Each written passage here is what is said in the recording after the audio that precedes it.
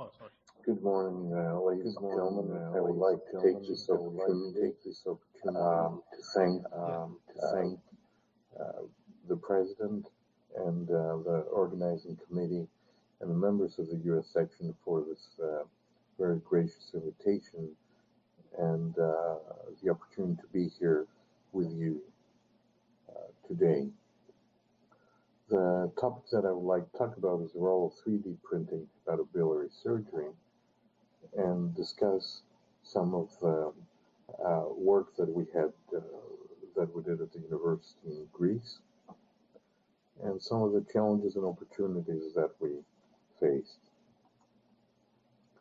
Overall, this started as a research program of 3D printing for the management of liver masses, and it was a collaboration between the medical school and the Department of Transplant and Hepatobiliary Surgery, together with the Engineering School and the Department of Rural Surveying and Engineering, as well as the hospital where it took place. We'll talk about the protocol itself, the applications of 3D printing, and whether it's just something fancy or something of actual value, as well as the future challenges. Some pictures from Thessaloniki, where I'm from. This is the White Tower, which is a symbol of the city. A couple of centuries ago, this used to be in the sea. The sea used to go all the way out over there. These are different parts of the city, and I certainly encourage all of you to visit now that we're moving slowly away from the low times. What is 3D printing? 3D printing is essentially a process of making a 3D solid object of virtually any shape from a digital model.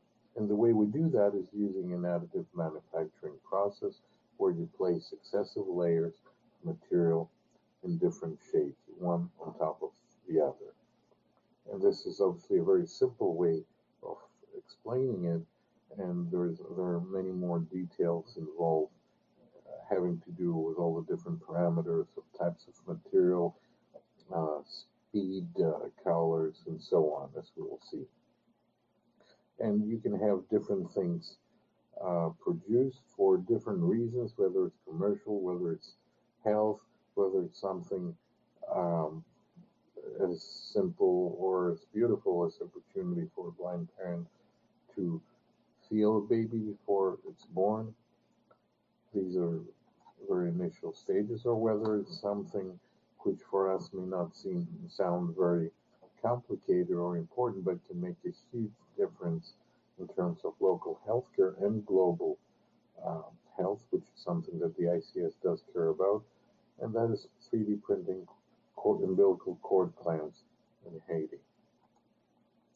These are some of the earlier work, and one of the things that we started was instruments, and the goal was to combine the 3D printing of instruments with different types of materials so that they could withstand sterilization process, and then using nanotechnology to add a layer which would be antimicrobial. And that's also an ongoing project that we have. Again, pictures from Greece. I'm trying to encourage tourism. As you can all see, these are some of the beaches that are all over Greece, and these are very close to Thessaloniki, which is here, as you can see on the map. And this area is full of summer resorts, less than an hour away. So this started as a team effort, together with the medical school, the engineering school, radiology department, hospital, as well as the private sector.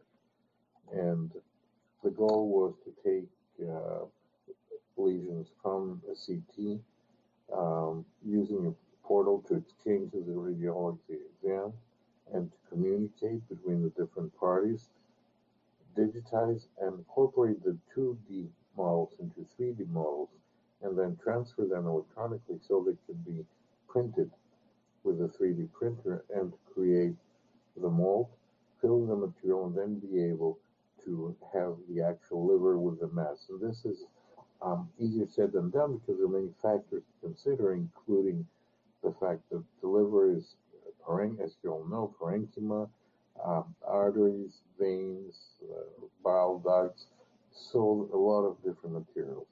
And then take that model and use it to plan the surgery, train fellows, train residents, medical students, as well as for the surgeons, for the experienced surgeon to look at the picture and see whether it makes a difference, and at the same time educate the patient on what's going to happen. And here you can see some of the digitization process, which is how it started originally. And in the beginning, we had to do this by hand, which would be that you have to form the shape of the liver and go around all the different axes and make sure that you incorporate everything. And this is interesting because our colleagues from the engineering school became quite knowledgeable in the liver anatomy, the process. But the point here being that once you start and when it's really a process that takes time. Now, what they did subsequently, they came up with a program that could do that automatically, and this made a huge difference. And once you do the digitization process, the next one is to model. And here this evolved to the point where we could do that with an iPad and or any tablet, and basically you go around the model that you want and without that moving. And here's a hand, and you end up, as you can see here, with the 3D model of the hand, which subsequently you can print, and you see the end result here. And this is very important because you can use it also once you take out the mass from during the surgery. Then one of the things we've been doing is using this, we get the 3D model of the mass so that we can compare the before and after results. And here's a printer, this printer of something else, not the liver, but again, it's a process that can take time, can take days, especially the more complex it is, the more heads. Printing heads are needed, and depending on the material itself. You can see how it evolves. And these were the first shapes, which obviously you can try to imagine this being a liver, but this is where it kind of starts. And again, we were not a big company. We didn't have significant funding. This was very limited, but and this evolves over time. And the goals were to be able to analyze the CT or MR pictures, create a 3D printable model, and then train medical students, residents, fellows, as well as attendings. Also see whether it makes a difference in informing the patient and the relatives, whether the understanding improves or the consent is more of an actual consent. And then also plan the strategy of the whole surgical procedure. And these were all issues that had to be evaluated. The key thing that we learned was the importance of multidisciplinary collaboration. Here's a picture of some of the Greek talents. Now, where have things involved? The whole goal of hepatic surgery today is navigation in terms of doing more targeted precision surgery, whether it's an ultrasound system like the MEVIS or the Pathfinder, with the ultrasound being keen, open, and laparoscopic surgery, hepatic surgery, or systems like the MEVIS where you can get the topography, the geography of the mass, or the Pathfinder where you have the CT and then you can locate and scan using a scanner during surgery to see exactly where you are. Again, the same concept being precision-based medicine, identify the exact location of the tumor so to have a more targeted and thus potentially more safe operation. Here we see pictures from ERCAT where they can superimpose the lesion. Now, how will this evolve? Potentially the goal is to evolve to bioprinting, and bioprinting would be the situation where what you print uses biological material so as to be able to print using cells. Here we see examples can be used when living donor liver transplantation, printing and comparing what comes out of what stays, certainly with biliary anatomy, because it can give you a much better picture of what you're seeing in the film. And the whole goal is to be able, and to do it yourself, for the surgeon to be able to scan the area and see the area that they want to intervene. Now, one of the things that we saw and how this evolved, you see the early pictures here, was that we could be able to see the mass. This was a very central located mass, and we were able to plan the resection in a much safer way. And we also saw opportunities and situations, rather, where certain tumors that were not clearly seen on the CAT scan came out on the 3D printed model. And this is a metastatic lesions with green. And one of these two were not clear on the CT scanner. So it can actually help and make a difference sometimes with the findings. These are called meteora, which means hanging from the sky, and it's basically monasteries which are on top of these huge rocks. Now, what are some of the challenges and opportunities? There are several points of caution with 3D printing. One is that size does matter, and small size differences, when we're talking about millimeters, can make a difference. The cost is significant, especially the more colors you use, the sturdier the material, the more different types of colored material you use. And also the fact that the result depends on your starting material, which is how good the picture on the CT or the MR is.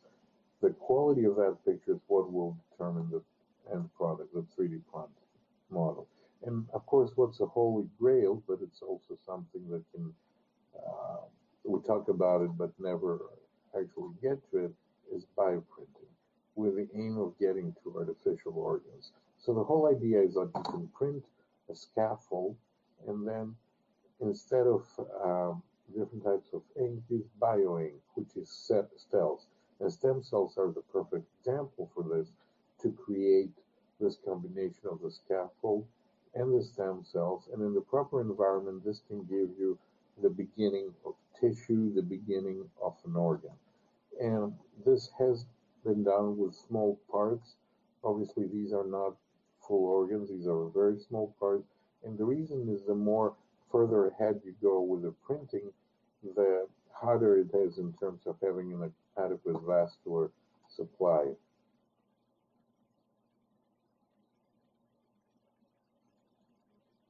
And here you can see how the bioink, essentially the cells, can be used. And because they're cell cultures, eventually they become active, and you end up with a more active product, which is in a 3D tissue type of culture, which can be the beginning.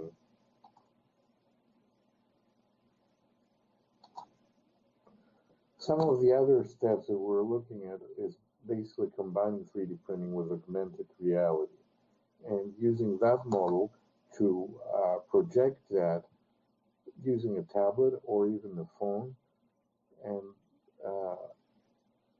whether that's into the air so you can plan the surgery, or into the patient, or on top of the liver so you can use it during the surgery.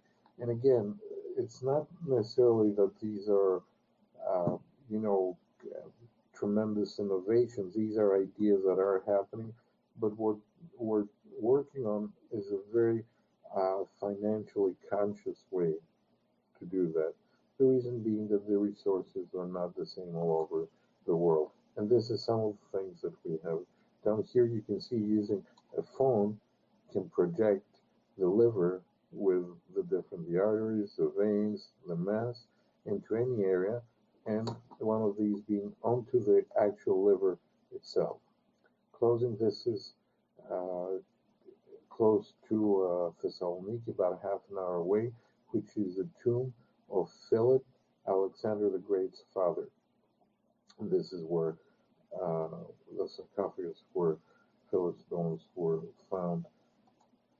So can we create an organ? We're not there yet, and it's not easy because uh, it's the technical issues, it's the vascularization of the whole organ that's a problem, and there are, of course, several ethical issues.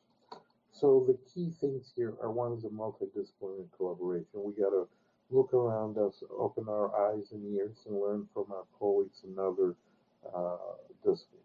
It's very important to use that. 3D printing needs to be fully evaluated so that we find where its proper place is, and it's not just something quote unquote fancy or nice to look at, but it's actually practical. And we always, of course, have to remember that technology is not a substitute for technique.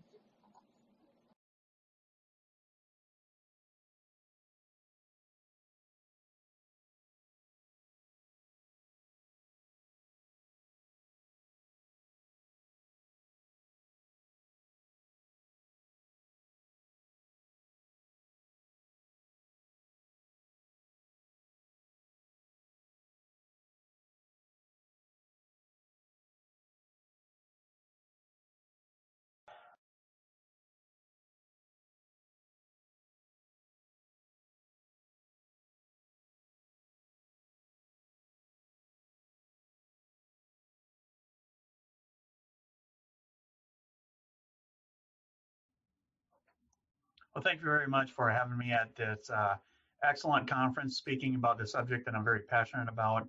I do apologize. I wish I could be there in person today, but unfortunately, I'm not able to. And also a thank you to Dr. Tav Tamby, my partner, but also the president that was kind enough to invite me to speak about this subject that I'm very passionate about. I'm Dr. Curtis Peary. I practice in Sioux Falls, South Dakota, in the Midwest of the United States. I have extensive robotic experience and also robotic experience with training other surgeons to become the best robotic surgeon possible. I've personally been able to take my practice that is mainly a minimally invasive surgical practice and make it a total practice robotic general surgeon. I do have 2 disclosures, Intuitive Surgical and Surgeon, which is a social media app for surgeons. Objectives of this talk is really to discuss what does a total practice surgeon really mean? Is there advantages to being a total practice surgeon? What are the pitfalls and how do you avoid them if you want to become a total practice robotic surgeon? What resources are available to you to help you attain that goal? And finally, I want to discuss 3 skill sets that I feel that a general surgeon should have if they become a total practice robotic surgeon.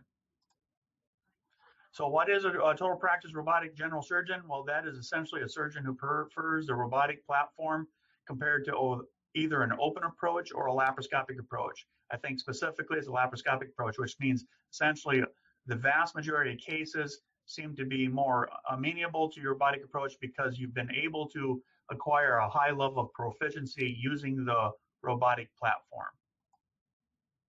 I think one of the limitations that we have with laparoscopy is not always the right tool in each surgeon's hands. And I think that is a major reason why we see significant changes in outcomes and even in centers of excellence. Here is my personal experience. I think this really tells the entire story because I feel that I made many of the mistakes that I see general surgeons make when they start to use the robotic platform. I started clear back in 2004, and I really feel that I essentially had 2 separate careers in robotic surgery. In 2004, I made many of the same mistakes and had some of the limitations that I feel many surgeons are experiencing today. For instance, I had the wrong mindset. I think all of us general surgeons feel that we're excellent surgeons. And when I looked at the technology, I felt that it was intriguing, but I did not necessarily feel that I need to have it for every type of case I needed to perform on a daily basis. So I was really reserving the platform for my most complex and unusual cases in which I did not feel that I was performing at a high level. That set me up for failure. What I mean by that is I was only doing the occasional case, so I had lack of contact with my team, and so I personally did not develop the proficiency or the team mindset and the communication that is required when you're sitting at the console away from the patient. This actually then led to an access problem since I was using it less frequently than, say, the gynecologist and the urologist. I was not given a block time, and as they became busier, I had less and less access with a surgical platform. And what essentially happened is I almost fell out in 2011 and 12. But then in 2013, I actually had a report from the MBSA IP report, which showed that I had a very high stricture rate in my gastric bypasses. Considering that I had that outcome measure, it kind of proved to me that I was not as good of a general surgeon as I thought I was, and it made me reevaluate what I was doing. And so once I started doing my robotic gastric bypasses, I once again attained some team communication skills and really worked well as a team, but also proficiency on the robot, because I continue to have regular, ongoing, frequent access to the robot, and I could see my skill set improve, and also pointed out some other additional advantages of the robotic platform in which I had not earlier appreciated. And I found out, particularly in 2015, when we got the latest platform, which was much more useful to a general surgeon, I felt that it was the best platform for many reasons in my hand. So therefore, it's infrequent that I would do a laparoscopic or open case at all. Here's an example of that, in which I'm sewing an anastomosis at the gastrojejunostomy. I'm also using the advanced technology to perform a leak test, in which I place ICG and saline into the abdomen. So I have, one, it's a better tool. I'm able to do very sophisticated maneuvers, and it allowed me with that frequent access to attain a high level of proficiency. And that proficiency also improved efficiency with my team and such.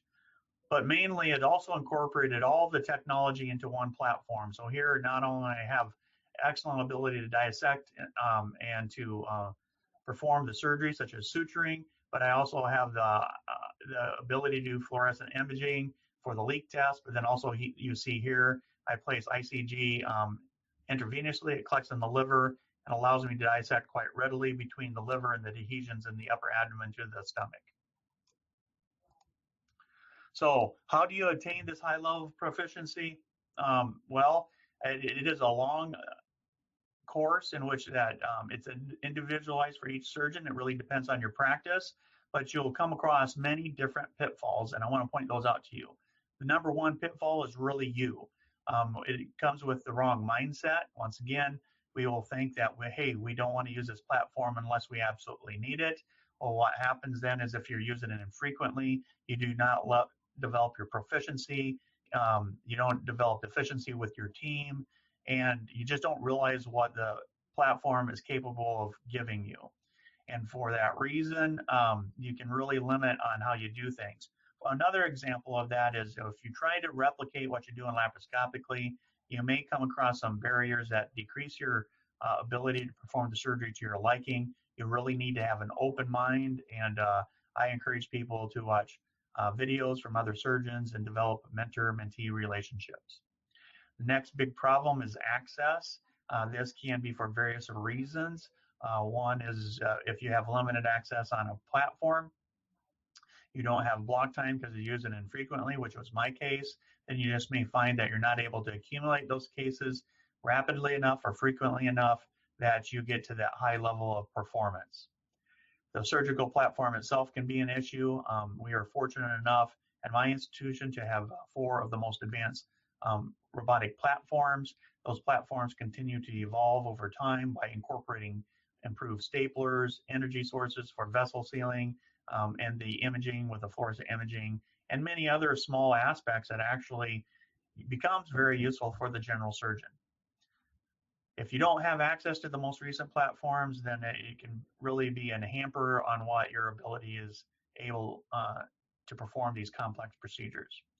Finally, training. When I started in 2004, I had to figure out a lot of things to myself, but now there are many different training modalities, whether through industry or through surgical societies or with previous partners or during residency programs. In fact, 40% of robotic surgeons currently are graduating with a letter of a certificate in which it says that they're adequately trained to perform robotic surgery.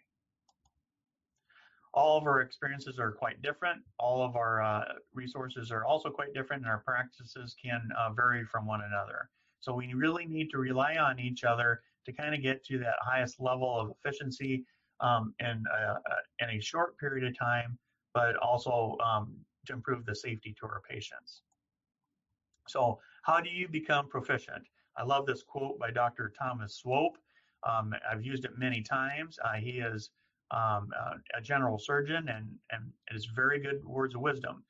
It's first get good, get fast, then you get cheap. And so I always encourage surgeons to first perform the surgery so that they can get the best possible result for the patient. Don't worry about how fast they are. That will come later. And also don't worry about how inexpensive you are. For instance, if you need a different tool than the one that's in your hand, don't worry about it being a robotic tool. Ask for a different one and see if that's working better for you. So one of the big keys in getting good is actually having frequent touches. And I personally define that at least 2 to 4 cases a week. I think that if you have bigger gaps between individual cases, you'll forget a lot. Lose a lot of the progress that you made during your last case. And that is evident in this example right here, in which you can see here the top 10 surgeons that acquired their, the top 10% of surgeons who acquired their cases the fastest compared to the bottom 90%. Those surgeons that were doing cases very frequently, essentially within the first 10 cases, they had good operative times compared to those surgeons that were doing them less frequently. It took 50 or plus more cases. So your learning curve is very dependent on how frequently you are on the console. How do you get fast? Well, first is the experience and the frequent touches. When you get that experience, you're going to find that you're much faster, but also that experience allows you to develop team dynamics. So the inefficiencies you experience when you're sitting at the surgeon's console and not at the patient's bedside become less difficult to overcome. And the team will understand what you're doing next and also understand what you're asking for because they've developed that level of communication with you. Finally, what's important with getting fast is don't always stick to your old habits that you learned laparoscopically. Be open to new ways of doing things. And I have seen many techniques for different procedures in which I've incorporated from other surgeons, and I've seen my cases continue to improve in time even after 2,000 plus cases I've already performed. Finally, getting cheap. Once you get good and you get fast and you can step back from it with that good experience and say, hey, what else can I do to keep my cases cost effective? For instance, there's in gastric sleeves and cholecystectomy, I'll frequently only use 3 robotic arms. The 4th arm is actually covered with a Mayo stand cover, which at my institution is only 50 cents compared to $80 for the drape that goes over the arm. So that's one step. We've also made our back tables quite lean. The other thing is I believe in relying on the technology. An example of that is I feel that the robotic stapler is very reliable and that frequently it'll allow you to not need or rely on oversewing or staple line reinforcement. Additionally, with over time, we've seen robotic instrumentation decrease, and I think with ongoing competition from other surgical platforms, I hope that continues to be the case. And once again, be open to change. Be watching other people's videos, be having those discussions with them, and you'll see opportunities to help decrease cost. So what resources are available to the general surgeon who wants to become a total practice robotic surgeon? Well, they are more and more robust all the time. First off, surgical societies are seeing the importance of the training. This technology is now being incorporated in residencies, but many of us still need to go do hands-on courses. There's also many video libraries, either through surgical societies or from individual surgeons, such as myself. I have one on Vimeo, in which I have over 100 surgical videos that are edited, and always feel free to visit those. I love it when people do, and they contact me and ask me questions. Industry support has become more important. They've recognized the importance of adequately training surgeons, and I think that's gotten much more robust over the years. For good or for bad, I think social media and these closed groups that we see, I'm actually a moderator and founder of the Robotic Bariatric Collaboration. We have about 2,500 members at this point in time, and it is a very congenial environment And there's many others, such as Robotic Surgical Collaboration, International Hernia Club, um, International Hernia Collaborative, and many, many more. My whole thought there is in these closed media groups, we can protect patient privacy, but we can also share videos. We can have discussions what we do on a daily basis. We can develop important relationships as a mentor or mentee, and also participate in data collaboration. And the final thing I would recommend for a surgeon, if you have the capability of videotaping your surgery, please take it home, review it, and you will see yourself doing things that you can feel you can improve upon on your next case. And do not be shy about sharing those with a mentor. I think that's a great way of rapidly improving your skills. Once again, 3 critical skills in which I think make it a total practice robotic surgeon. Number 1 is the sewn anastomosis. I do those whether I do a gastric bypass or a colorectal anastomosis. Advanced hernia techniques. I think you can take all those hernia techniques that we do open, and these can mainly be converted to a minimally invasive approach. And so I think that's a huge advance. And I think surgeons have recognized that since at least 2014, that we can do a very complex hernia surgery once we learn these techniques. Incorporation of enhanced imaging, I think that's very important. And I feel that frequently we're not doing it well. And there's little tips and tricks that I've found that really improve my ability to use the fluorescent imaging to the benefit of my patients. So the hand-sewn anastomosis, once again, this is me doing a gastrojejunostomy. You can see me being nice and efficient and exact. The video is sped up for time purposes, but you can see this is very exact. I did many of these, then I subsequently ended up incorporating that into my colorectal practice. I have not used an EEA stapler since 2013, and I've been hand sewing my right hemicolectomies in addition to that, just because I'm even more confident in a hand-sewn anastomosis than a stapled anastomosis. And so far, I think that has been a big improvement. And I also think it's a skill that's readily learned by a general surgeon. The advanced hernia surgical techniques, as you can see here, this is actually a Reeve Stopa procedure that is done within the retrorectus space. You can see the complex suturing that's occurring, but also the dissection. Once you start learning the basic techniques, which I feel are really the foundation of your experience, then over time you can start adding things rather than IPOM and tapping hernias. You can start doing tap ventral hernia repairs, the ETAP Reeve Stopa procedures, and finally TAR. I think there's a big advantage in our patients being able to do this, moving these patients almost to an outpatient setting. My TAR patients essentially stay an average length of stay is only 1 day. And I see very, very few wound complications and good results with that. Optimizing the imaging. For instance, here we've been told this right here is a bile duct that you see at the edge of the gallbladder. It's because I know how to dose and time my ICG administration to the patient that I have a very low background in the liver. That did not come intuitively. There are some studies showed that increasing the time between administration and surgery helps it leave the liver and concentrate in the biliary tree. But I always dissect anymore, and I feel that fluorescent imaging is a big benefit, and not only in gallbladder surgery, but once again, you saw me doing it in revisional upper GI surgery, and also using it for my leak test, which is a very sensitive test when I do a gastrojejunostomy. As you see here, because of that improved ICG administration and knowing how to utilize this technology, I can clearly protect that bile duct that was really at risk for being injured.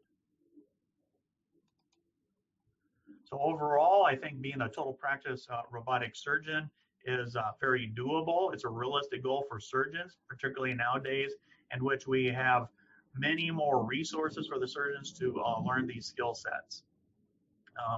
It will facilitate complex, minimally invasive surgery, such as you see here. This is a perforated marginal ulcer. It can be very exact, well-defined, and possible to do. And then also, us surgeons tend to be innovative and will continue to find new ways of doing MIS surgery with a better platform. And surgeons really lead the way here. We clearly saw that. It was surgeons that led the way with robotic hernia surgery, and it will be surgeons that continue to find unique ways to use the technology as it continues to become much more sophisticated. Anyway, once again, I would like to thank you all for listening to my talk and for being invited to this. Dr. So Canby, this is, appreciate you very do much. all the question and answer session I at wish the end I of could have been the there today. talk. Thank you. So let's move to the next topic, which is the role of endoscopic myotomy in the management of gastrointestinal motility disorder by Dr. Andrew Lewis. He's assistant professor of surgery at Brown University. So all the talks are virtual talks, and so we'll have question answer session at the end of the sessions.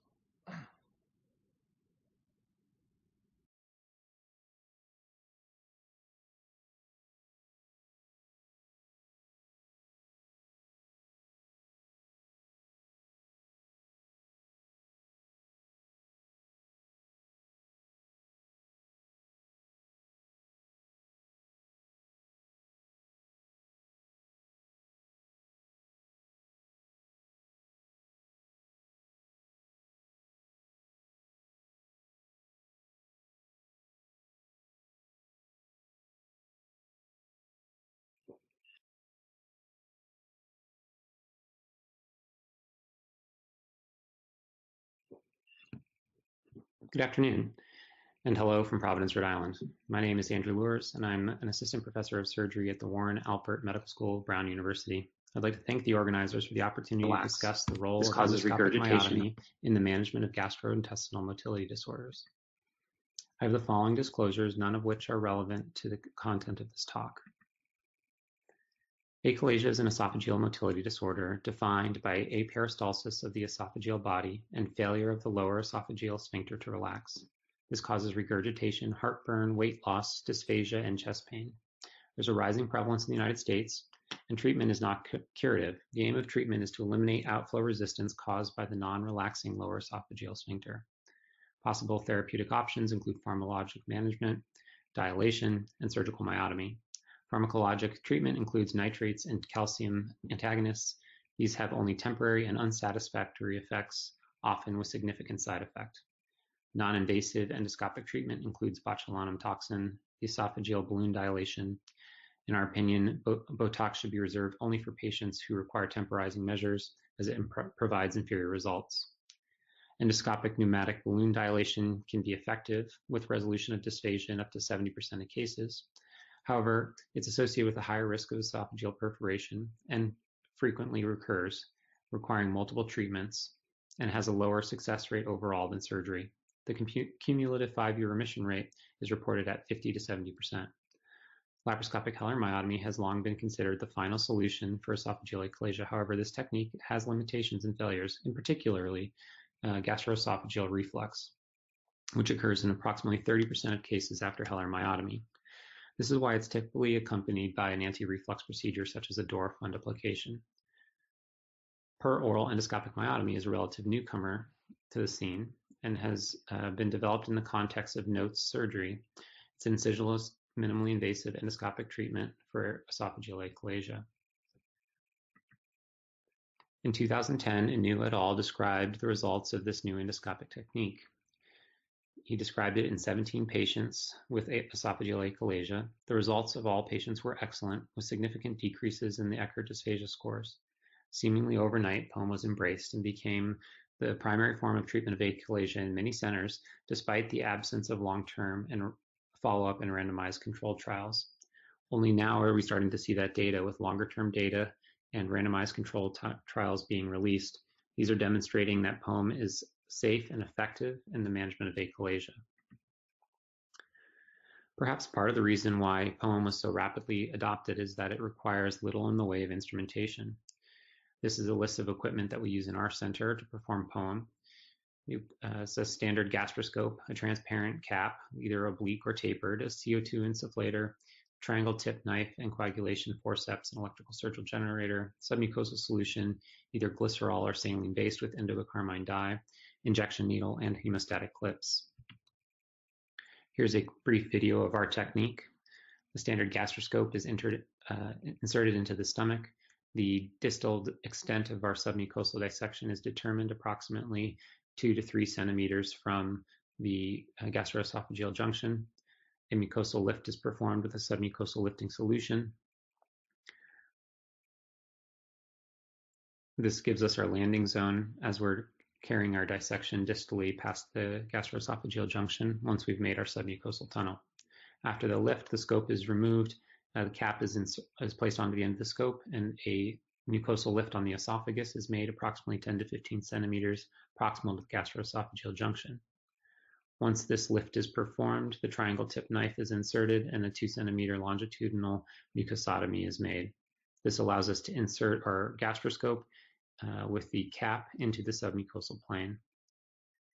We then begin our submucosal dissection. We find that this is much more easily performed with a hybrid knife, allowing both injection of submucosal lift solution and electrocautery with a single device, rather than performing this with the triangle tip and injector needle separately. However, certainly both are possible and can be done. Here we're using the hybrid knife, injecting submucosal solution, and then applying electrocautery to the submucosal plane. The circular fibers are here at the 12 o'clock position, the mucosa at the 6 o'clock position. As you proceed distally, it's common to encounter relatively large perforating vessels. These should not be divided with a hybrid knife or the TT knife, but should be coagulated with coagulation forceps, as if they bleed, they occlude the plane and make progress increasingly challenging. Once the distal extent of your submucosal tunnel has been made, the myotomy is performed. Care should be taken not to make a full thickness injury on the esophagus. This myotomy is carried 2 to 3 centimeters past the gastroesophageal junction onto the body of the stomach. Here you can again see the circular fibers at the 12 o'clock position, mucosas at the 6 o'clock position. After the myotomy is made, the scope is removed from the submucosal tunnel. Care is taken to inspect the mucosa to identify any inadvertent injuries to the mucosa, which should be closed prior to completion. The scope is advanced through the gastroesophageal junction, which is now widely open and offers little resistance to the gastroscope. We end the procedure by closing the mucosotomy with the hemostatic clips.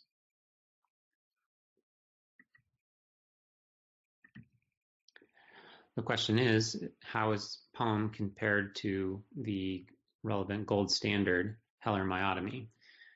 Well, the data is early. There's very little in the way of randomized controlled trials. In fact, only one study that has been released in 2019 by Werner et al. Comparing the two procedures. And the remainder of our data is from relatively low-powered observational studies. But the data that we have demonstrates that the safety for both procedures is comparable. When comparing POEM to laparoscopic Heller myotomy, there is no difference in mortality, serious adverse events, perforation, reoperation for complication. And when comparing patient-reported outcomes such as dysphagia and possible need for reintervention, no difference between POEM and Heller myotomy were identified. Similarly, when we look at manometric findings, similar resolution of lower esophageal pressures is noted with POEM. Reflux is the most frequently voiced concern for POEM, while the laparoscopic Heller myotomy is often accompanied by a fundoplication. No, this does not occur during a POEM procedure. Observational studies initially demonstrated no difference in effect for 6-month patient-reported heartburn or reflux symptoms. However, the randomized controlled data from the Werner et al. Paper demonstrates a higher incidence of reflux esophagitis, higher incidence of patient-reported reflux, and use of PPIs in the POEM group. However, only the PPI use did achieve statistical significance in this study.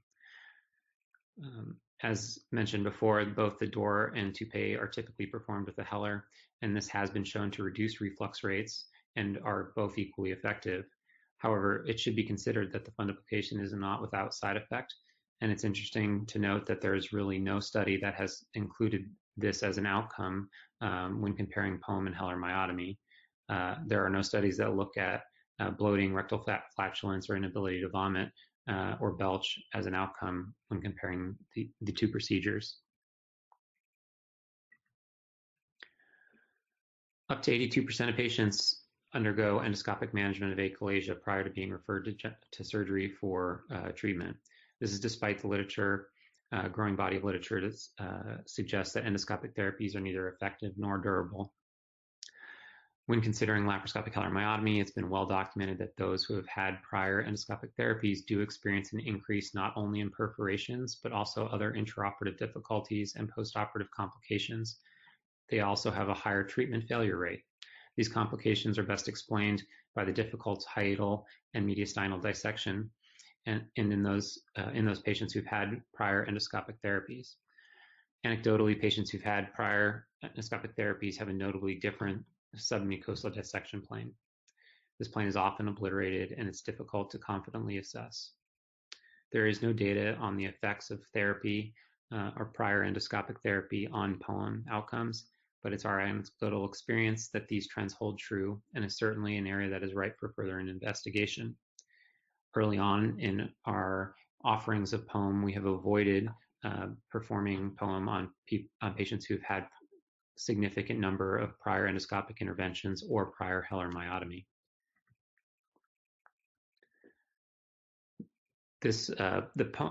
Offering POEM after a failed hilar is perhaps where this procedure shines best. The other options for treatment after a failed hilar have marginal success rates. The pneumatic dilation in patients who've failed prior hilar myotomy have success rates ranging between 50 and 80%. However, up to 45% of patients need another procedure within 2 years.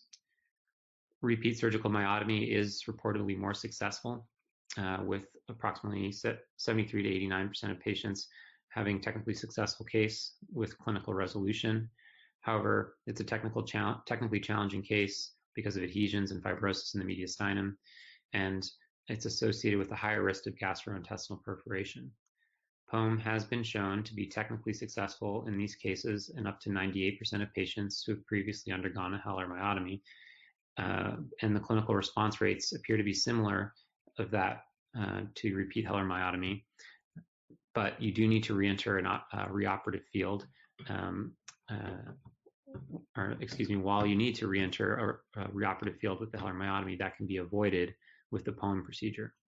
This seems to me to be one of the reasons to have this tool in your armamentarium. Perhaps why one of the biggest reasons surgeons have historically avoided this procedure is the perceived learning curve. It is a challenging dissection to learn initially.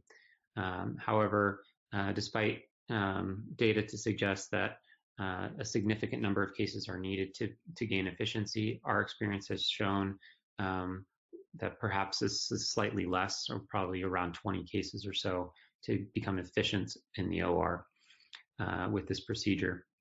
And there's emerging data to support that claim. But the only well-powered study that looked at this is the Patel study that demonstrated approximately 40 cases to gain efficiency in the operating room and 60 cases to achieve mastery. There are simulated models, mainly porcine esophagus models, which can assist surgeons looking to learn this technique. And this is where I start to sound like a late night infomercial. The real reason and the selling point for me on learning this procedure and offering to my patients is that it has multiple uses. The same technique can be used in the treatment of gastroparesis in a GPOEM, where a submucosal plane is made at the lesser curvature of the stomach and the pylorus is divided. It can be particularly useful in patients who've had multiple intra-abdominal operations presenting with gastroparesis, and again, it allows you to avoid a reoperative plane and offer these patients a drainage procedure, which is very effective. The data on this procedure is even younger than POEM for achalasia, and it still remains to be seen how efficacious it is and what the long-term results are. But again, anecdotally, in the patients that we've offered this to, their quality of life has improved substantially, and they're able to eat more normally. And another emerging topic for this technique is the Z-POEM for Zenker's diverticulum. This is a little bit different in that you're not, as far as the anatomy is concerned, and there are some concerns that have been raised for the procedure. It's very early on, and it's kind of in its infancy, but it'll be interesting to see where that procedure goes. So in conclusion, I think POEM is, or endoscopic myotomy is something that every minimally invasive surgeon should have in their toolbox. It allows you to offer treatments that would be otherwise very technically challenging to patients, particularly in reoperative settings such as failed telar myotomy or the multiply operated on abdomen with gastroparesis. The learning curve is low, and it seems that though the at least 2-year data is encouraging. Certainly further data is needed to assess long-term viability of these procedures and quality of life, particularly as it centers around reflux. Again, thank you for the opportunity to discuss this, and I hope Minneapolis is enjoyable for all. Sorry I can't be with you in person. Take care.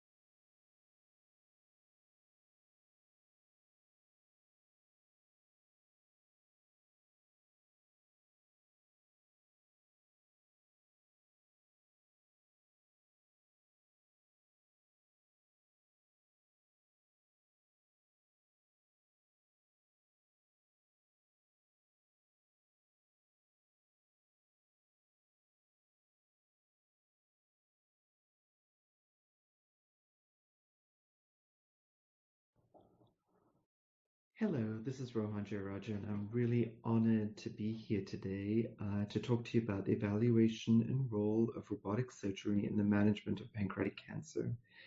It's a great honor for me to speak to this esteemed audience regarding this, and I'm so sorry I couldn't be there in person. A few disclosures. I'm a consultant for Certex and a consultant for angiodynamics. None of those companies or their products are being talked about during this presentation. So what are the challenges with pancreatic surgery in general? Well, things are tough when you get close to large structures like the portal vein, the vena cava, the hepatic artery, or the SMA, or the aorta. And with pancreatic resections, we're close to all of those structures. We also have a type of surgery that requires a resection and then an anastomosis. And I always tell my patients, the Whipple is actually 3 surgeries in one, right? You've got a stomach operation, a pancreas operation, and a bile duct operation. There are few other surgeries that take this kind of different organs and need connections at the end of all of this challenging resection. How do we really teach this, especially when we come to a new technology like robotics? Well, we have to remember that we want the faculty and the trainees to learn together, which is one of my pet peeves when I started robotics, was how do you teach others while you yourself are learning? And how do we make the curve such that the faculty curve occurs first and then the trainee curves occurs after that? We really want these curves to be parallel or together in order to not frustrate everyone around you, especially when you have things like fellowship training programs. So within this, we also have the challenges of the instrument. So we have a challenging surgery, but we also have a challenging instrument. And you have to be on the instrument, i.e. the robot, enough to know what the instrument is all about. You have to be able to click it. You have to be able to finger clutch. You have to be able to do all these things. It's sort of like playing the piano. It's really practice, and an instrument takes practice. I'm a sort of mediocre pianist, but the more I'm on it, the better I am. You have to have enough volume to do this often enough. And this is tough if you just have HBB cases, because there's just not a lot of pure HBB volume that can be done on a robotic platform. And so I use other operations to augment my experience on the robot. You also have to be good at the surgery itself, for example, the Whipple procedure, and have experience on the tool itself. And really what this comes down to with the patient in the center of this Venn diagram is you've got to have experience on the robot, you've got to have experience with the surgery itself. The mode of difficulty or the extent of difficulty of the surgery itself does impact on how you're going to approach this. And then how do you teach and learn at the same point? There's so many variables in this. It's sort of like operating on a cirrhotic for a cancer, right? There's also the cirrhosis, but there's also the cancer. Here you've got the robot and you've got the underlying disease. So in my mind, there are a few key principles, right? You've got to be on the robot enough that you know the instrument. You've got to be experienced enough with the surgery that you know the technical aspect. And to me, when you're on the robot, in order to train, you want to use all of your arms of the robot. So to me, I want to use all 3 arms. Now let's just kind of walk through the steps of a Whipple. So when I do a Whipple robotically, it's backwards, because usually for an open Whipple, I do a Cattell brush, and then I approach the S&V, and I've got everything dissected out before I start transecting. With robotic Whipple, I transect the stomach first, then I'm looking straight at the neck of the pancreas, and I create this tunnel using my right gastroepiploic vein to find the superior mesenteric vein. GDA, ligated and transected above. Next, oftentimes I won't even create the tunnel. I'll just divide as I go along the SMV. And I've actually started to adopt this open too, rather than spending a lot of time creating a tunnel in cases where it's somewhat difficult. I just create the tunnel as I go along. Robotically, I leave the bile duct till the end, actually, because it's sort of, I don't like bile spilling onto the field here. And robotically, we'll take the proximal jejunum and then flip it around as it comes around. And I actually think the uncinate is one of the hardest things to do robotically in my mind. I find that cochlear and the uncinate a little bit challenging. And then the reconstruction, typically we'll do the Bloom-Gott reconstruction. This is with usually a Tuosilk on an MH needle. And then the inner layer is going to be 5-proline. On the robot, we'll use a monocrol, just it's a little bit easier to handle. And then the bile duct, I used to use a V-lock, but actually had a couple of strictures that I think are related to the suture with the bob. And so I have moved to use a monocrol also with the bile duct. A lot of people interrupt this. I personally run everything I possibly can. And then the last thing we do is use a falciform flap to wrap the pancreas itself. And these are my own illustrations, so I didn't copy them from somebody else, and I really hope that these help put things in perspective. I mentioned using all arms. I think that this is one of the most amazing things for me to see, is even with the most experienced robotic surgeons, when you watch their videos, they have a arm that's just sitting there. And to me, that's really just a waste of an extra arm. In fact, I would like the robotics companies to come up with a total of 5 arms on the robot, 1 for the camera and 4 to work with, so that we can click, click, use both arms. And the reason is, if you think about an organist using their feet and both hands, I don't see why we can't use our feet in doing this. It would be so lovely to have all 4 usable arms.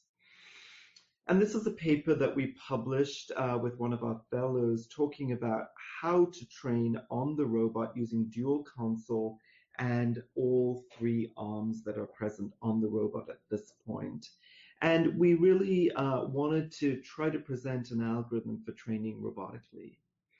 And this is what we came up with. I know this is a little small, so I apologize, but we put the faculty at the console, trainee at bedside initially, just to learn to deal with things like collisions and instrument exchanges and manage emergencies at the bedside, should that be the case. That's sort of for one case. Then what we do is we have the faculty on arm 1 and 4, this is XI, and give the trainee arm 3. And so this is now we're working together. And so like laparoscopy, we can work together and flip back and forth such that as the trainee shows proficiency, we give the trainee arm 1 and 4, and I take arm 3. Now, what that does is it allows you to really have a graduation of responsibility on the robot, and your fellow or trainee can show you that they can do things safely without wandering around in space or injuring structures. Also, what this does is, honestly, within about 3 cases, we can get a resident at a third or fourth year level to do the mobilization and actually do a Nissen fundoplication. Now, what that means is that they need to be able to suture, which I'll talk about in a minute, but it still is a fairly remarkable way to get to the point. So what have we found? Well, we published this paper too, actually, with one of our medical students who's just fantastic, especially at statistics. And we used a technique called the CUSUM, C-U-S-U-M analysis. And what this does is it takes the mean of your operating times and then looks at the variance from that mean. It's a really nice way to look at a learning curve rather than just looking at operating times. And I'm a sort of a weirdo in that I do many types of surgery, not just HPB. And so we looked at the comparison of other surgeries and compared those to HPB procedures. And we used robotic Heller as a comparison and tried to see what the learning curve looked like. So this is distal pancreatectomy. And what I wanted to just explain this learning curve a little bit. So you can see this rise, and then a relative plateau, and then a drop. So in CUSUM technology, what this means is this is gaining expertise, this is plateauing, and this is mastery. So really, we look at that first inflection point as when you've gained, you're really very good at doing the case. And then the second inflection point is when you actually not only are good, but you are an expert or a master at this. And for the robotic distal pancreatectomy, interestingly, it took 11 of these cases before we got to really very comfortable, good practice, and then 47 before we started to see absolute technical mastery.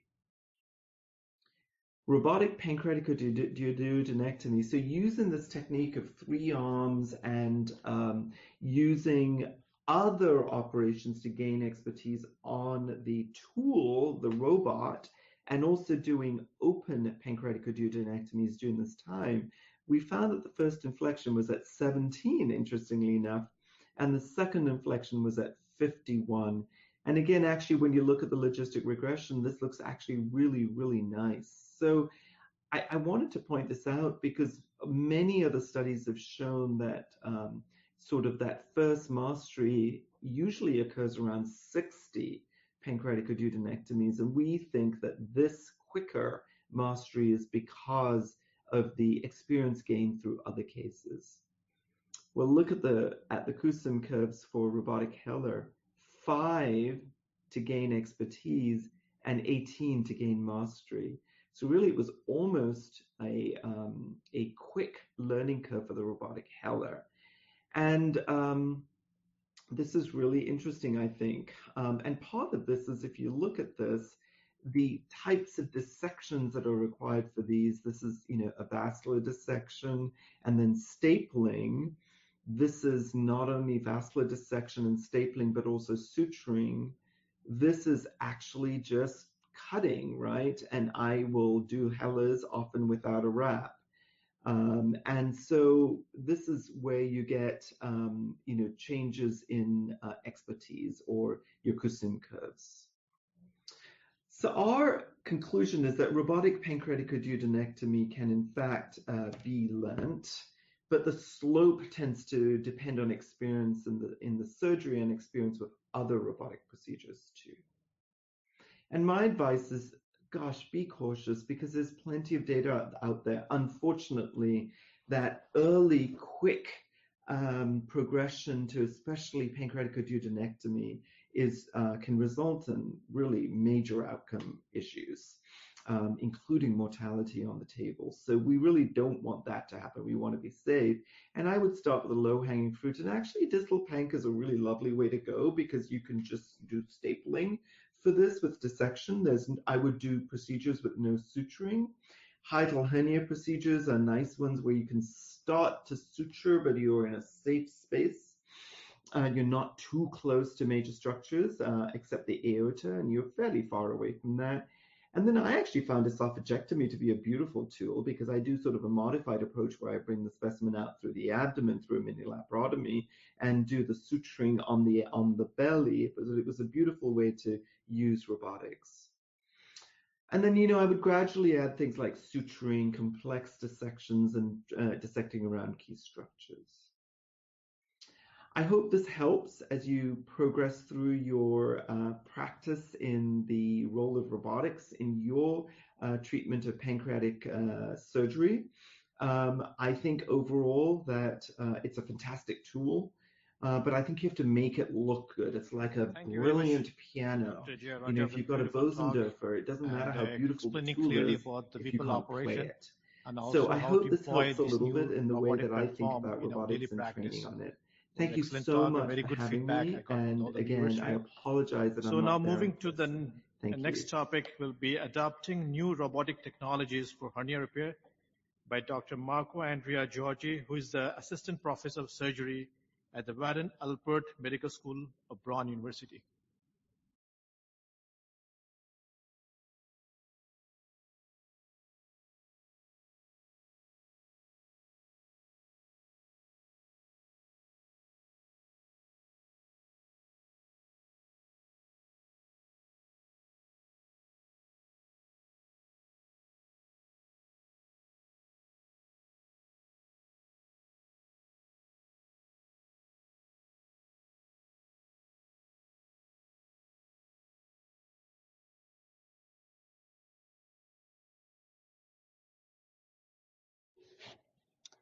Thank you for inviting me to talk about new surgical treatment.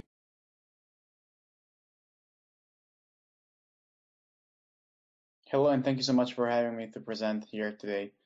My name is Dr. Giorgi. I'm an assistant professor of surgery at the Warren Alpert Medical School of Brown University, Providence, Rhode Island. And today we're going to talk about new robotic technologies for hernia repair. This is my only disclosure, which is not relevant for this talk. So we've been doing hernia surgery for more than 100 years, but regardless of that, we really haven't figured out which is the best way to approach hernias, defects, especially for ventral hernias, for moderate and large hernias overall.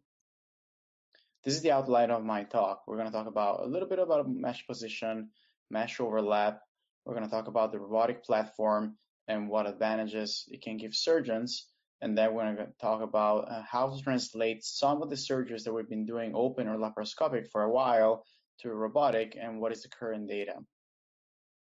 So for mesh position, really a lot of confusing factors. There's a lot of positions in the abdominal wall where we can place the mesh. We can place it in an onlay, as an inlay, as a retromuscular sublay, preperitoneal, or even intraperitoneal.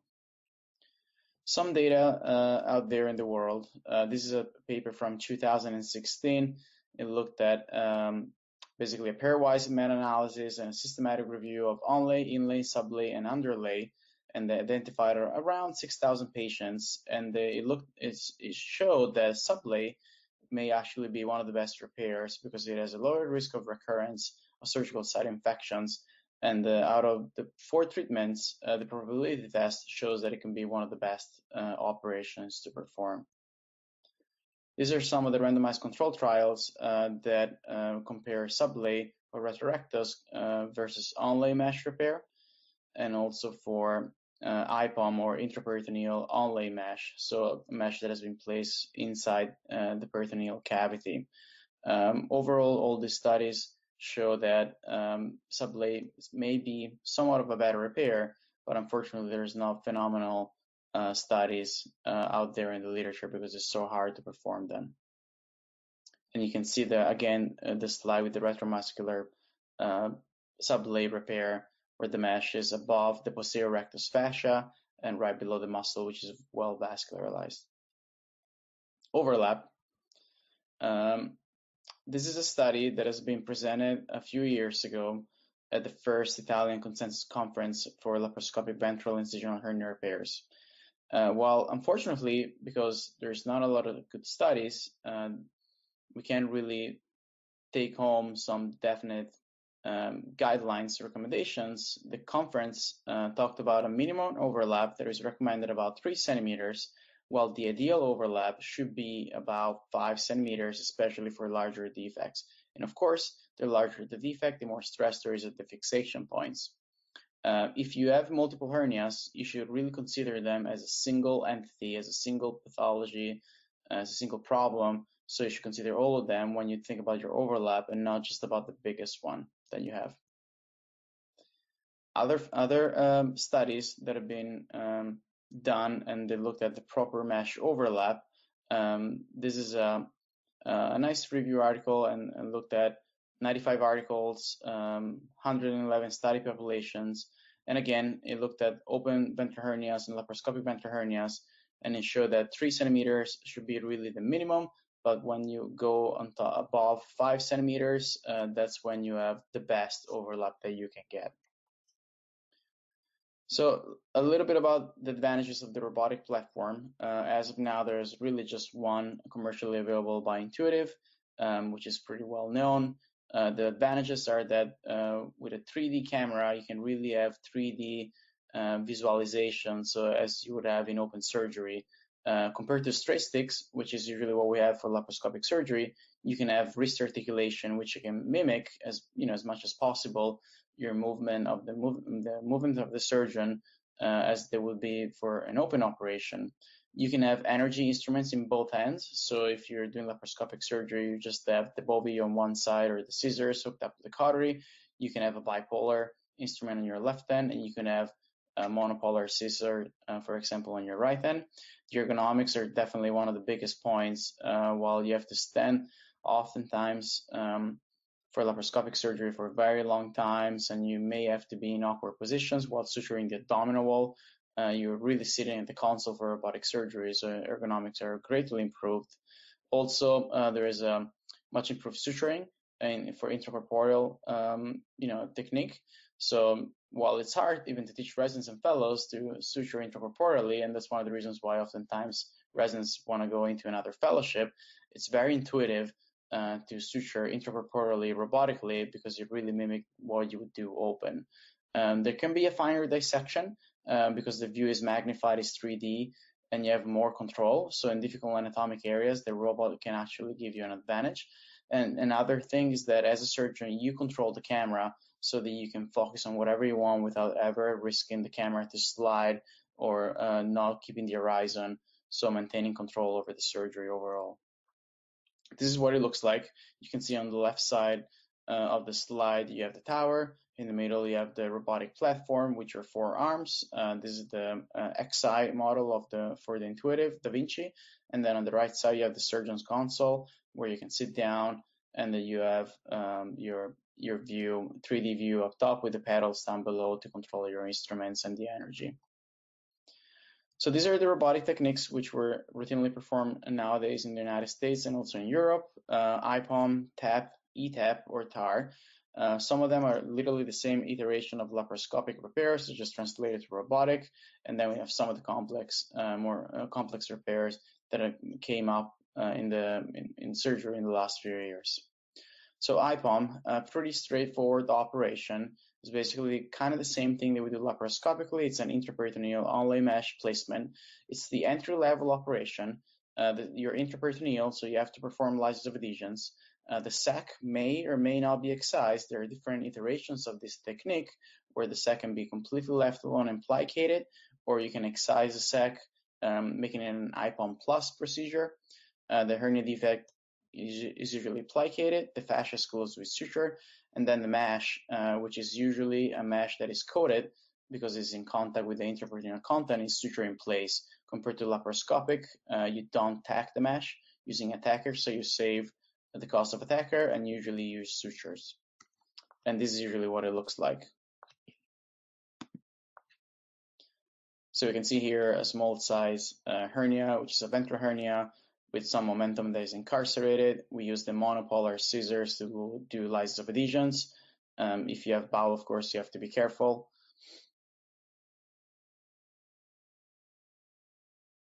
And then the fascia is sutured by using a no barbed suture. Different surgeon and different preferences. A permanent suture can be used. This is actually an absorbable suture like a PDS.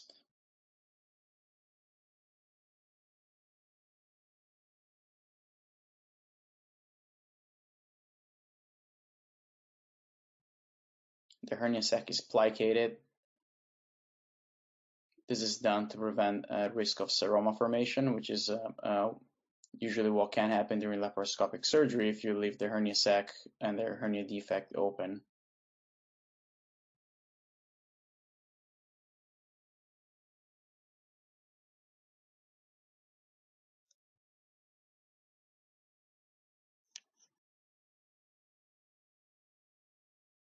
And then at the end, we use a coated macroporous mesh that is going to be sutured in place.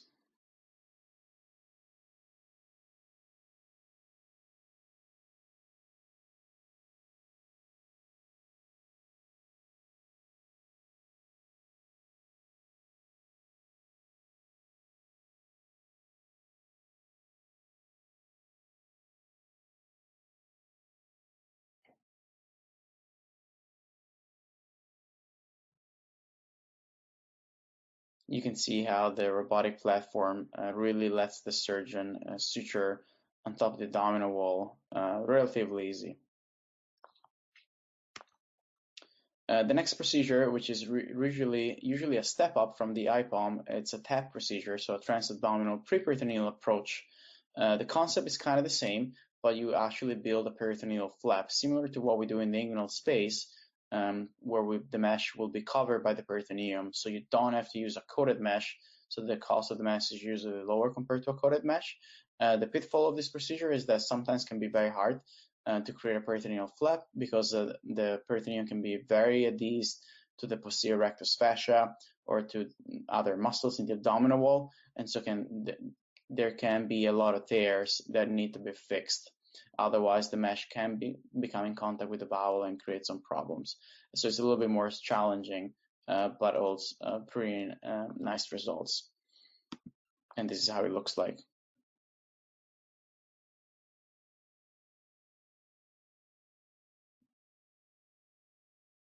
You can see that the hernia sac is dissected from within the hernia and preserved because the sac will actually help with the peritoneal flap closure. It's very important to keep going beyond the hernia so that we have a nice overlap without risking to running out of space. The hernia defect is plicated and closed in the same way as with the IPOM. And different kinds of mesh can be placed in this area. For this particular procedure, we use a polyester self-fixating mesh, but a macroporous polypropylene can be used without any issues at all. And then at the end, the peritoneum is closed back up with a running barbed suture. This particular technique actually shows like a canal suture, which kind of helps hide the barbed suture within the peritoneum folds itself so that it doesn't come in contact with the bowel. This is now the time for the more complex hernia repairs. So this is the famous ETAP or Enhanced View Totally Experitoneal Retrorectus Mesh Repair, which is really the equivalent of a reef stopper repair, just done robotically with an enhanced view, because we get access directly into the retrorectus space via an OptiView technique. and then we insufflate this area without really going into the intraperitoneal cavity as much as possible. After the ipsilateral rectal space has been dissected out, which is usually almost avascular, then the posterior rectus fascia medially, where it fuses with the anterior rectus fascia and the linea alba, is incised.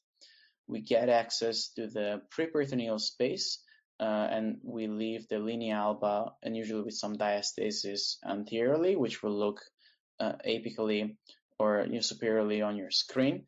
We get access to the contralateral posterior rectus fascia, which will be incised as well, and so that we can get access to the contralateral retrorectus space.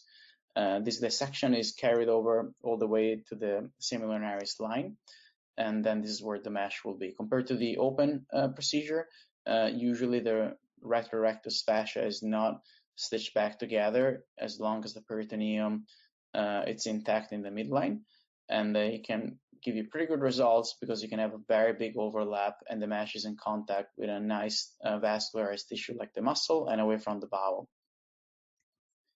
This is usually where the mesh is placed and how it looks like. The transverse abdominis release is a posterior component separation. It's the natural continuation of an ETAP or a posterior, a retrorectus hernia repair. At the level of the semilunaris, at that point, the transversus abdominis muscle will be incised up top, or the transversalis fascia will be incised down below, and we get access to the preperitoneal space, and the dissection keeps going laterally as long as you want, all the way to the psoas muscle if you really want, and that will get you a flap, which is going to be a retrorectus fascia flap medially, and then laterally transversalis fascia, plus or peritoneum plus or minus transversalis fascia, and it will give you a very big space where you can put your mesh, and you can get a mobilization up to 10 centimeters or so from each side. This is a posterior component separation, and also to be noted that the neurovascular bundle at the edge of the semilunaris line of the rectus muscle laterally is also preserved. And this is how it looks like. And I'm going to show you a video of actually both procedures done at the same time. So an ETAP that will continue with an hemilateral TAR, a transverse abdominis release, for a defect that was a little bit too large just for a retrorectus repair. This is the CAT scan, which shows a midline recurrent defect. This is the port placement with the robot. So we just need 3 8mm robotic ports. This is the access to the directly into the retrorectus space. You can see fascia below and muscle up top. The space is dissected out with cautery and bluntly, and is insufflated with CO2 until the robotic platform can be docked. And you can see it's almost an avascular plane. This is a robotic platform that has been docked, and you can see medially the posterior rectus fascia on the same side is incised, exposing the preperitoneal space. Also, another advantage of the robotic platform is you can see here that if you have a mentor or an assistant, they can point out things on the console directly. You can see up top in white that the linea alba is stretched out and is diastatic, and then there is a darker contour which shows the contralateral posterior retrorectus fascia, and by cutting it, we get access to the contralateral posterior retrorectus space. Then the hernia sac is exposed. Intraperitoneal view is achieved to make sure that there is no bowel, so that we don't make any enterotomies or any injuries. Oftentimes, the hernia sac is actually cut so that it will be easier to plicate anteriorly at the end of the procedure. You can see here the dissection all the way to the semilunaris line, but the posterior layer is actually pretty under a lot of tension, and because of that, we continue with a component separation with a TAR on the contralateral side.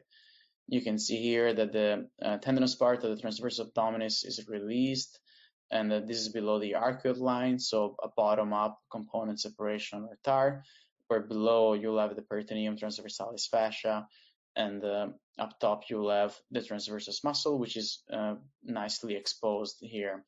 It's very important to drop the transversus abdominis muscle anteriorly, which will look superiorly on your screen. And you can see now that the posterior layer actually comes together nicely.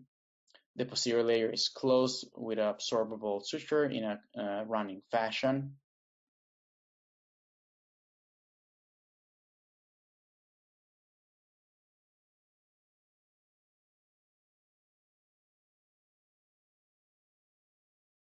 And this is where the mesh will be. And then anteriorly, we close the rest of the abdominal wall and the hernia. So the hernia will be plicated together with the diastasis in the linea alba to restore your linea alba completely. You can see here, if you have a big defect, how the hernia sac can be used and be grabbed to actually be plicated. If you don't do that, then you just have subcutaneous tissue, which can fall apart and can be a little harder to plicate. And you can see here the restoration of the linea alba.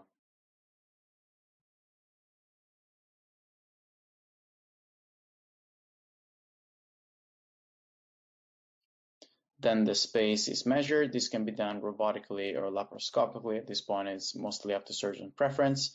And then a macroporous polypropylene soft mesh is placed in this area. The choice of mesh is mostly because it's very pliable. It's easy to be placed, and also the macroporosity prevents or helps you preventing infection somewhat. So this is the data that we have nowadays for the ETAP technique. It's very recent data. There is not a lot yet, but more is coming out. And the data shows that it's a safe technique, it's an effective technique, but there is no long-term follow-up as of now. For the TAR, there has been 2 great studies that have compared open versus robotic, actually transversus abdominis release.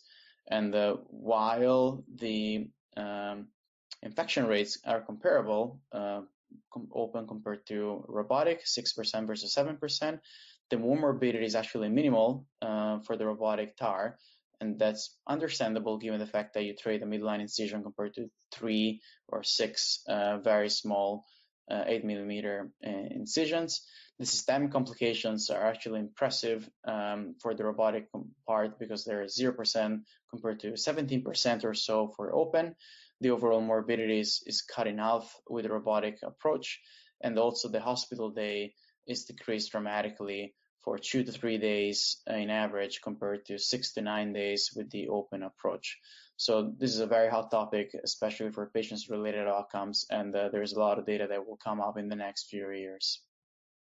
So in summary, hernia surgery is not as easy as it seems. Unfortunately, there is not great studies that tell us exactly what to do, when to do it.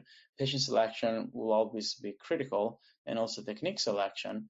It's unclear, though, which technique is optimal for what kind of defects. Retrorectus repair and TAR seem to be some of the best procedures that we have in our, in our armamentarium for the moderate or large hernias. Robotic complex hernia is a new and a hot topic, and it seems that it may improve outcomes for certain patients when technically appropriate. Hernia surgeons should consider all approaches, MIS, open, robotic, whatever, really, as long as we tailor them to the individual patients and we have a good patient selections. But tracking outcomes in the future is going to be extremely important. Thank you so much for the opportunity to present, and I'll be glad to take any questions.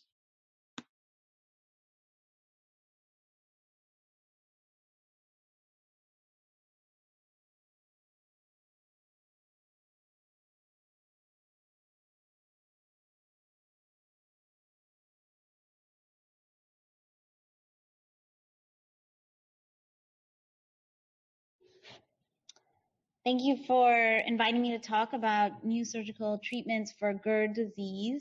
There are so many therapies available for treatment of GERD, and so want to kind of explain why that is, and then we'll talk about a lot of the more popular treatments. So as you all know, GERD is a very prevalent and common disease. It's one of the most common digestive diseases in the US and many other countries around the world. It's extremely prevalent within the population, and so that means that there's a very large market share in terms of treatment of GERD disease.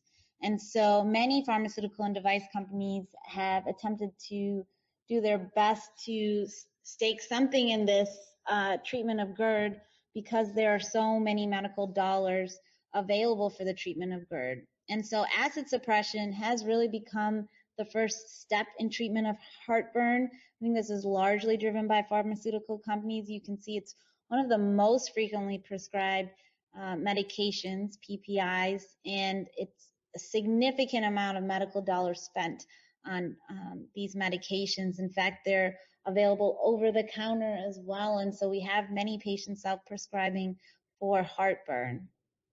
Problem with that is that it's suppressing the acid and masking some of the symptoms, but not really treating the underlying disease. And so what that means is that you can continue to have progression of disease on PPI therapy.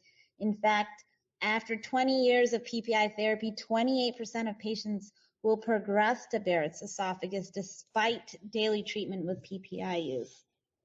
And so this is largely because the lower esophageal sphincter is incompetent, and we're still having reflux of bile, food, and even acid that's causing damage to the esophagus. And so as surgeons, we understand that treatment of GERD really is centered around the anatomical restoration of the lower esophageal sphincter. So that takes us to, how do we do that? Well, there's a few important parts of this, and the first important aspect for restoring lower esophageal sphincter competency is repairing the hiatal hernia.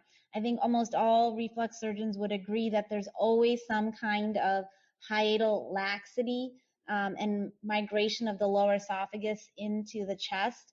And so for any kind of robust repair, the hiatal hernia must be fixed. The second part of the operation is reconstructing the valve, and this is where a lot of the device companies and new devices come into play in terms of how do we reconstruct that valve. And so the first device I'll talk about is this ring of beads here called the LINX device, or magnetic sphincter augmentation. And this is a device, if you look at the right here, it's a string of titanium beads with a magnetic core that stays closed when nothing is happening in terms of swallowing, and when food is projected through it, the beads separate to allow the food to go down, and then the beads come back together after the food has passed into the stomach. As you can see here on the left, we now know that the hiatus must be closed and the esophagus must be mobilized into the abdomen in order for this to be an effective operation. When the LINX device was first placed, it was placed without hiatal hernia repair, and that led to a very low rate of GERD treatment. And so we now know that that's an important part of the procedure. Absolute contraindications for this are patients that require MRI for any kind of reason with that MRI is greater than 1.5 Teslas, and then any patients with allergies to certain metals. Has shown good outcomes. You see here, this is a study comparing LINX to BID PPIs, significantly increased improvement in clinical outcomes in terms of clinical symptom improvement. You can see that LINX far outperforms PPI use. And then again, looking at pH normalization, most patients with LINX will achieve pH normalization as compared to patients on PPI use. And when we look at longer outcomes, these are probably the longest outcomes we have with LINX. At a mean 9-year follow-up, 80% of patients are off PPIs, and almost all patients, again, have pH normalization. Risks are fairly low, not many removals and no erosions in this group. Erosions have significantly decreased since we learned that you cannot put the LINX tight around the esophagus. Initially, when this procedure was started and the device was first used, The LINX device was placed very snugly around the esophagus, and what that did was it led to some a not non-significant amount of esophageal erosions. And since we learned that the LINX device should be placed very loosely around the esophagus, much lower risk of erosion. Another procedure that we are seeing more commonly now is the transoral incisionless fundoplication. This is a video showing how the device works because it's a little bit hard for me to explain without the video. So let me play that for you now. Into the stomach. The stomach is inflated and the endoscope is advanced and retroflexed so that it is looking up at the gastroesophageal junction. The valve reconstruction starts with the engagement of the helical retractor at the gastroesophageal junction. Then, tissue is retracted into the tissue mold as the esophagus device is rotated, wrapping the fundus toward the lesser curvature of the stomach. A small hiatal hernia can be reduced and the intra-abdominal length of the esophagus can be restored using suction built into the device. The trigger handle deploys a pair of non-absorbable polypropylene H fasteners above the GEJ to oppose the fundus to the esophagus. This retract, wrap, oppose process is repeated in specific locations to ultimately create an omega-shaped valve. Approximately 20 serosa fuse fasteners are placed during the procedure to recreate physiological anatomy and help prevent refluxate from entering the esophagus. Studies. So as you can see here, this is essentially an endoscopic way to create a partial 270-degree wrap.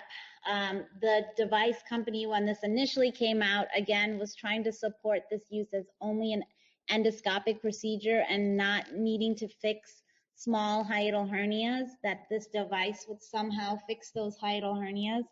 What we found pretty soon was that without fixing the hiatal hernia again and only doing the TIF procedure, you could not have good treatment of GERD disease. So here you can see only TIF by itself, you get 40% pH normalization. What you need to do is actually do the hiatal hernia repair, and then the TIF to achieve a high rate of pH normalization.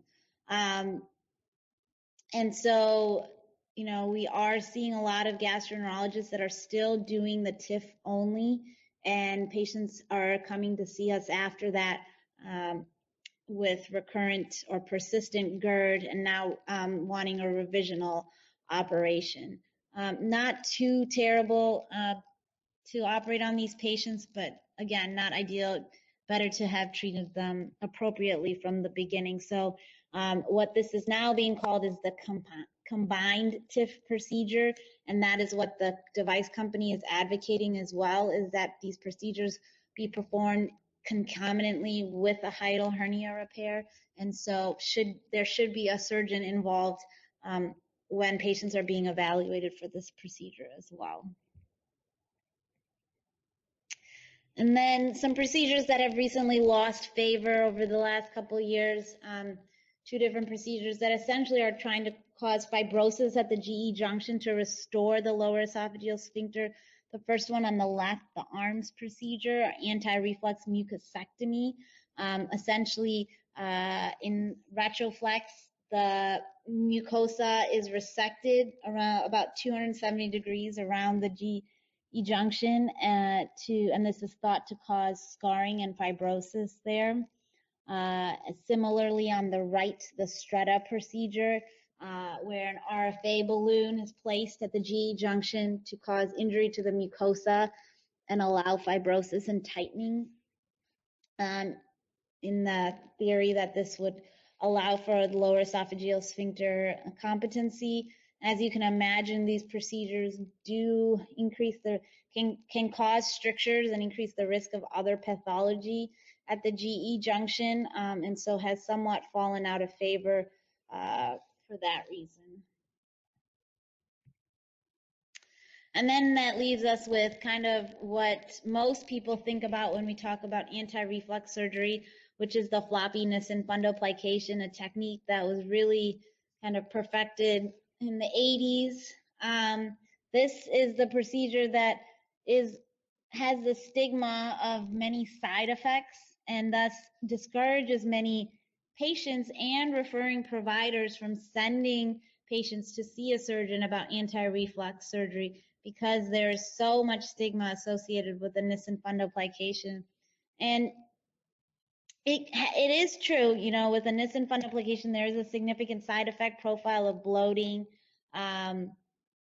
dysphagia, increased flatulence, inability to retch. So many patients are afraid to come in to be evaluated for anti-reflux surgery because of what providers or even patients online have been saying. And so in the reflux surgery community, I think most of us have actually moved away from the Nissen fundoplication and are doing more partial fundoplications now, whether that's a toupee fundoplication or a anterior door fundoplication.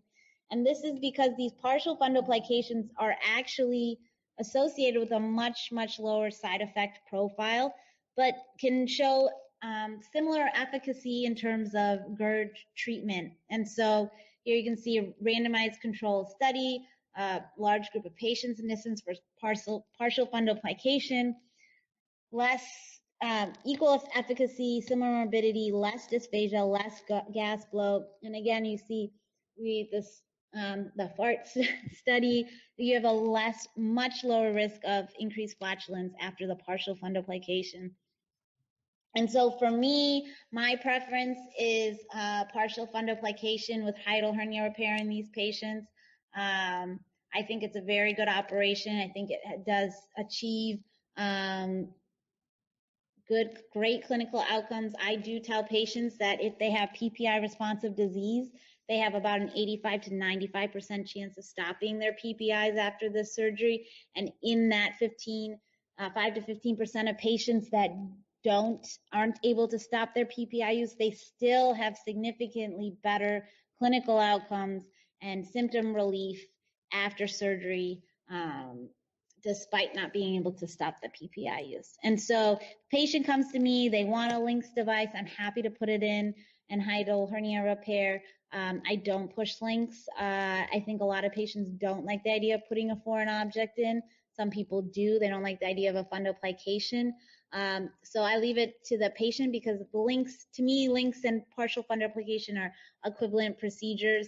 TIF, again, is a partial fundoplication. And so if a patient wants that, that's fine. We will do a hiatal hernia repair and a TIF. And so, you know, talking about advanced technologies and other things that add to anti-reflux surgery, I know this session talks a lot about robotics. I'm not going to get into it too much, but I think robotic surgery has really kind of changed the field and allowed us to do much better operations for these patients. I think with the robot, I can do a very extensive mediastinal dissection and extensive esophageal mobilization, which is a very important part of this operation. We know that the distal esophagus intra-abdominal is an important component to restoring the lower esophageal sphincter function. And so on the left, you can see, I think the left video is actually probably a lot easier to see that mobilization in the mediastinum. On the right, again, another patient with a large paraesophageal hernia doing that esophageal mobilization. And so I think this is a great addition in terms of our treatment of reflux disease.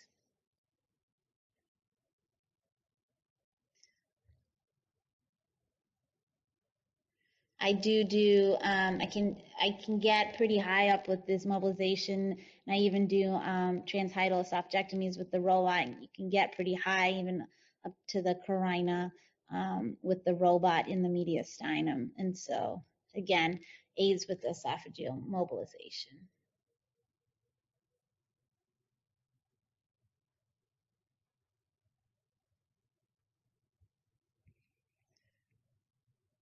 Another piece of technology that is becoming more popular in terms of foregut and esophageal diseases is the EndoFlip device and impedance planimetry.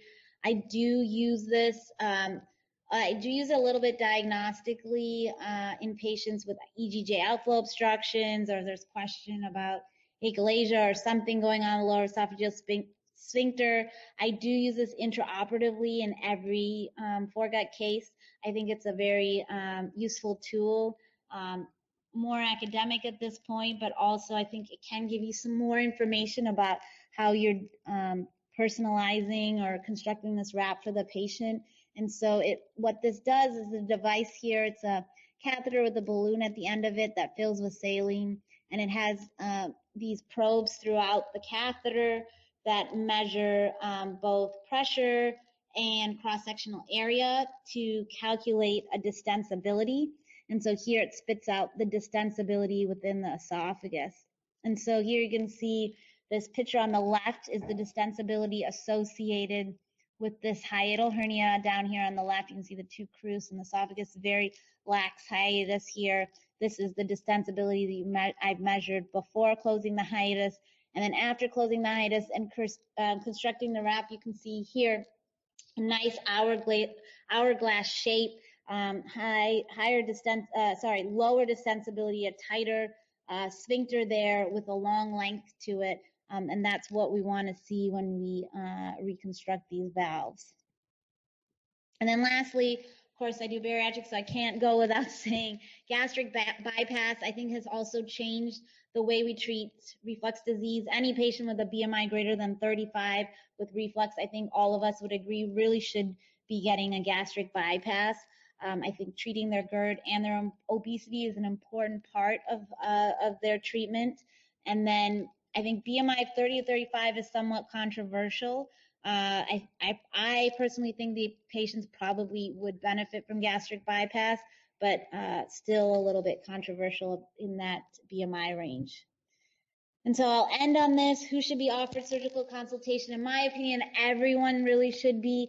I think, like we said, this is an anatomical problem. It should be an anatomical solution. Any patient that wants to stop PPIU should be referred to a surgeon. And then anyone that has significant failure of the LES really should be referred to a surgeon. And so I define that as a hiatal hernia greater than 3 centimeters. Anyone with esophagitis, regurgitation symptoms, or Barrett's esophagus would really benefit from anti-reflux surgery. So I'll end on that note. Thank you again. And then please, I'll open the floor to any kind of discussion. 42nd Annual Clinical Congress, which is a student scholarship competition involving the students, residents, and fellows. We'll start in 5 minutes time. Or